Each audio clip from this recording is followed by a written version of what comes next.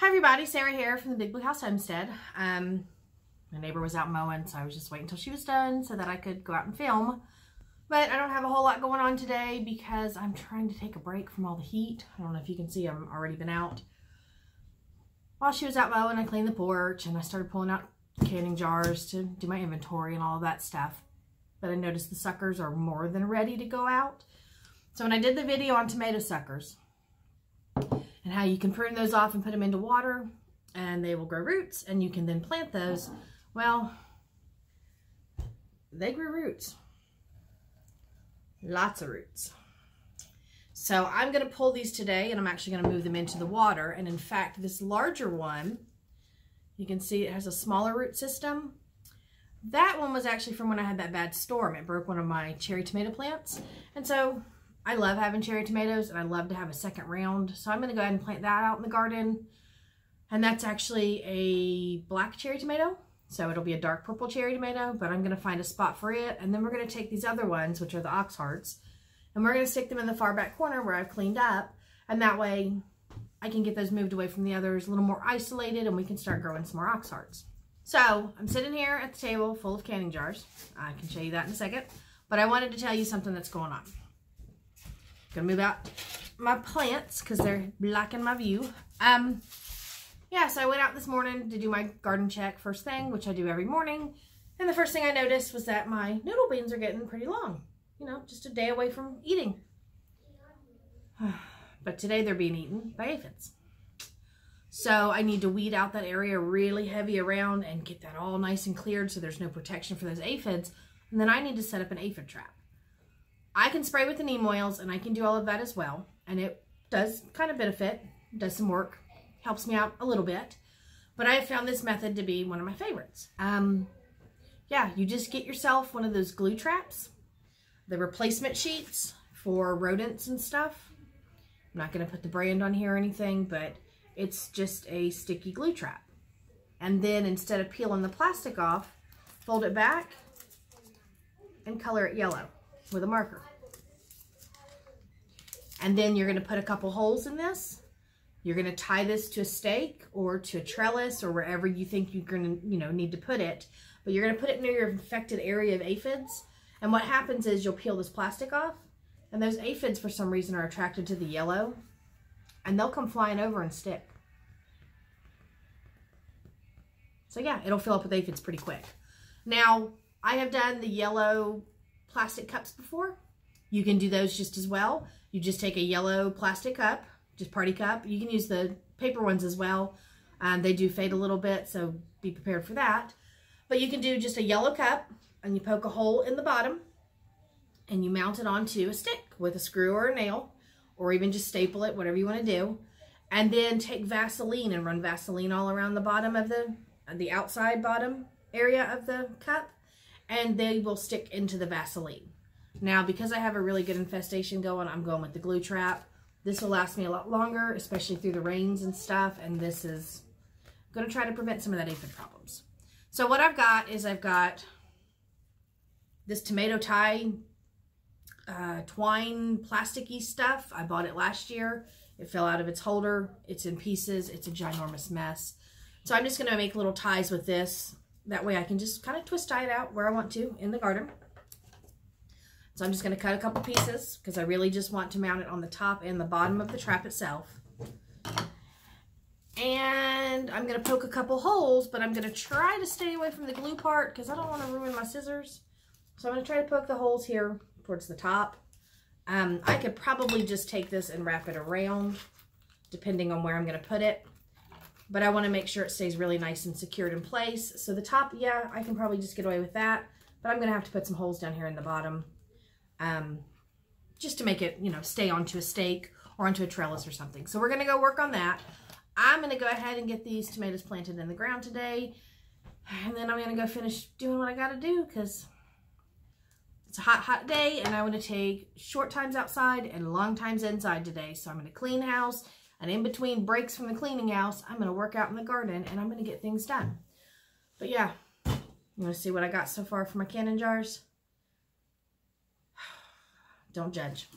Don't judge.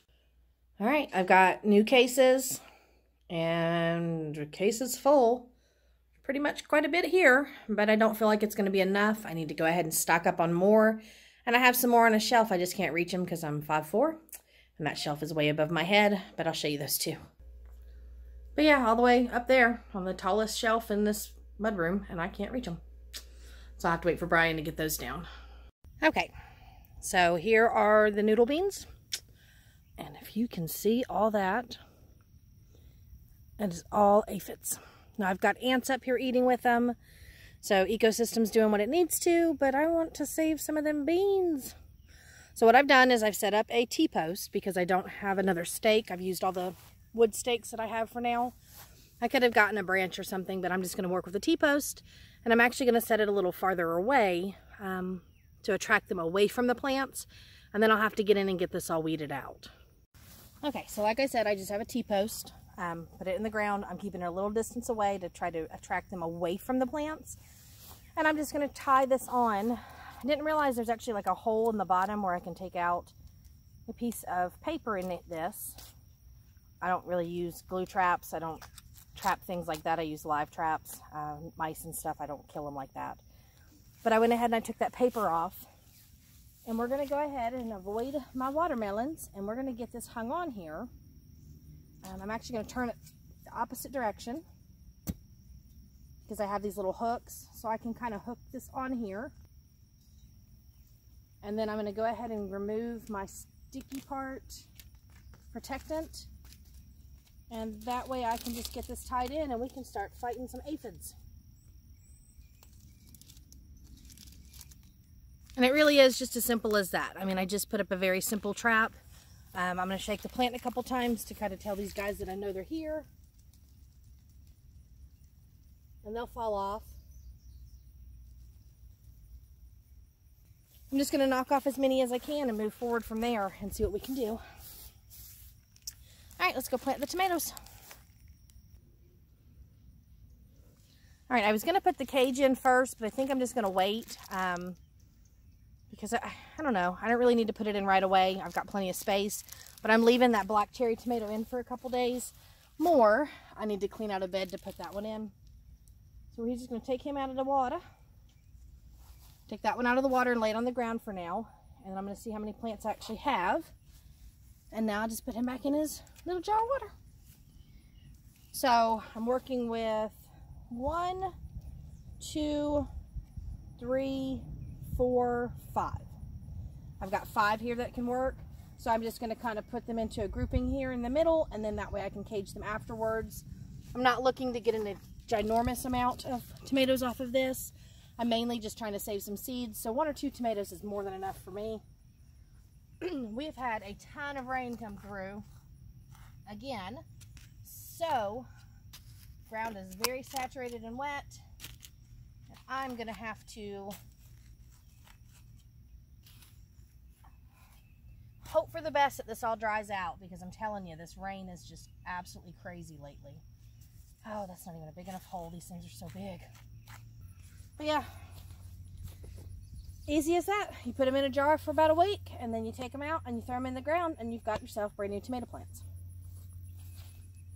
Most likely I'm going to end up planting these in this bed, this black cherry tomato, give it some nice good space. So I'm just going to set it in the garden for now and let it kind of accumulate to this, you know, area. It'll learn what it needs to do, and here in the next couple of days I got to pull all of these beets except for the ones I'm using for seed, and I'll get the bed all cleaned up. But I have another bed to clean up, and that one is for the turnips, so let's go ahead and pull one and see what they look like. Alright, so yeah, these things are eaten to death. I'm not going to eat any of these greens. I'm glad they were sacrificial in that sense because they didn't move these little beetles onto my other plants. But I want to see if I get any good-sized turnips out of here. I have not ever successfully grown turnips. I try year after year after year, and every time I do okay. Nice little turnip. Very nice little turnip. So yeah, I guess these could come out, give me a nice little harvest, and probably do that tomorrow. I'll work on the rest of everything else today, but we'll probably do that tomorrow. Start harvesting these turnips and beets. Okay, so like always, I always say it's so hot, and it's because it is. It's summertime.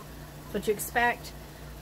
Lots of heat, lots of humidity, lots of beaming sunshine, all that fun stuff. But it didn't take me very long with this tomatoes at all. I've been out here maybe 8 minutes total to put up the trap and do that and pull a turnip. I mean, picking turnips aren't that hard. So, been out here for about 8, maybe 10 minutes tops. But I'm already done. Like, it's that hot and humid and nasty today. And I work really hard during the day through the heat, and I just don't want to today. I want to take a break from it. So I'm going to go inside and clean. I'm going to get some more stuff done. I did clean my porch up. Not 100%. I mean, you can see there's some stuff back here still. But I started to put pots away and things like that. And just, you know, catching up on the things that I put off till the end anyway. Just getting things done. So, thank you guys for stopping by. Come back tomorrow and I will show you a harvest because we're going to pull beets and turnips and get all that stuff done. So, we'll see you in the next video. Bye. Chi-Chi said bye. So, bye.